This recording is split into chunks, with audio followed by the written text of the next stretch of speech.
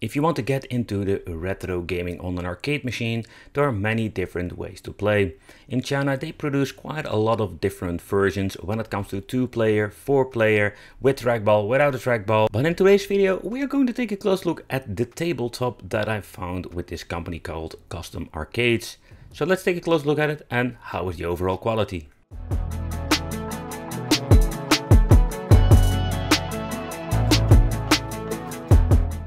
So as a child I grew up with arcades like maybe a lot of you. But besides that, I can still remember an uncle of mine had a tabletop at home. And that was one of the first times in my life as a child that I came across these things. I was always like fascinated by it, but back in the day we were only having one particular game in it, and it was Mappy. They had the PCB that he can interchange with Pac-Man, and that were the only two games he had. And now we have so many crazy machines that can have so many new features. With the built-in Pandora's Box DX, this thing also comes with the Tate mode. In other words, we can switch between the 2-player where we can play your casual Street Fighter games, and you can also switch between the Tate mode and of course having the monitor in the perfect position to play games like Mappy, Donkey Kong, Pac-Man and Galaga. When just holding the B button it switches between these modes. But what I understand of this machine is that we don't have 4-player mode. Basically the sides are just using when you're having the Tate mode, and we have quite a cool list of different kind of games you can play, particularly a lot of cool classic ones. So when you're looking at the games, I must say that they work pretty damn great. So I noticed if you're going to press player 2 at the beginning, and automatically it will switch back to the other player if player 1 dies. Nevertheless, it works pretty damn good. Here you can see like both joysticks are mapped to player 1. So if you want to play with 4 players, that is not possible when you're using the different mode. Here you can see that it works pretty damn well, and it automatically switches back to player number 2.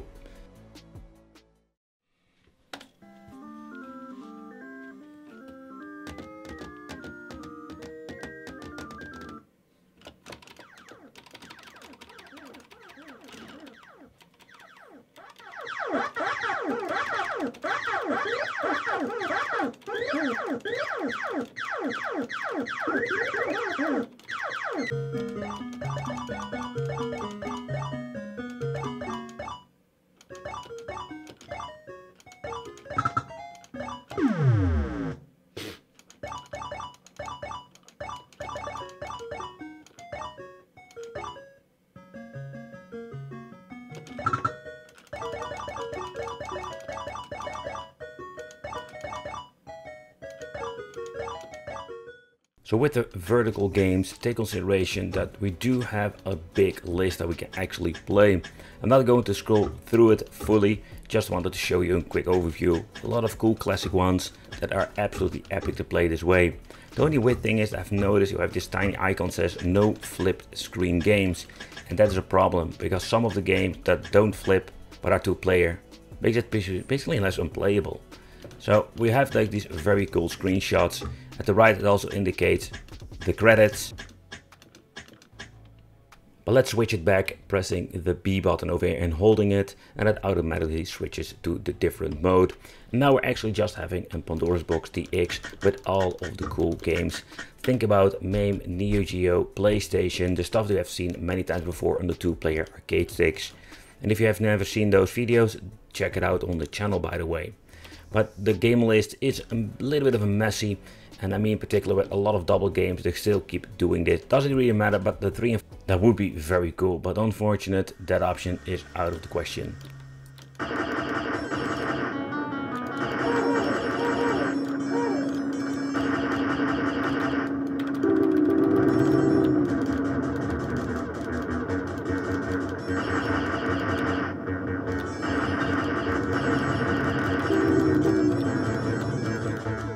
And in the settings we can set how you want to exit the game by pressing, for example, player 1 for a couple of seconds, and that'll bring you automatically back. Some of the games maybe have the option to make a quick load, quick save, but with Pandora's Box DX it's just a hit or miss.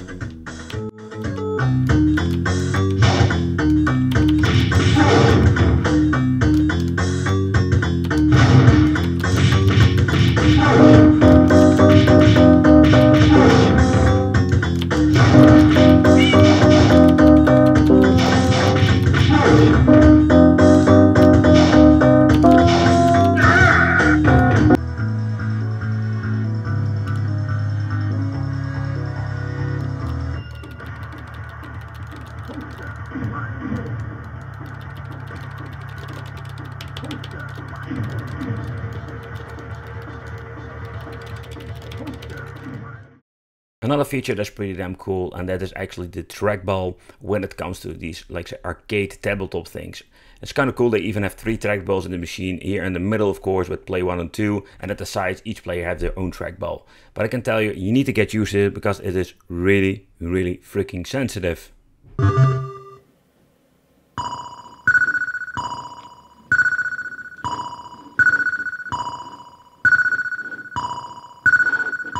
Ooh.